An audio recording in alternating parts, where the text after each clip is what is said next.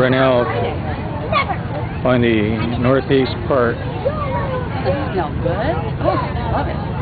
We're continuing our documentary of this momentous occasion. This afternoon history will be made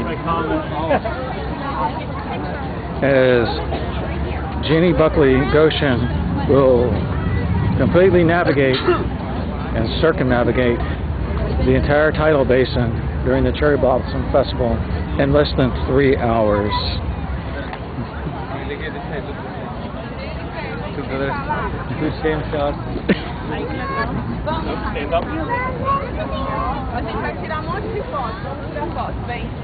It is also a momentous occasion for the district as we have record numbers of foreigners here spending records amount of money, and that is always a good thing.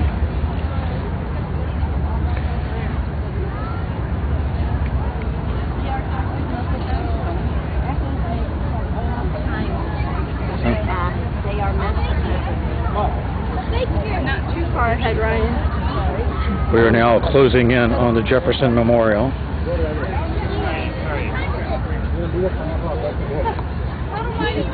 We now have to stop while somebody's taking a picture.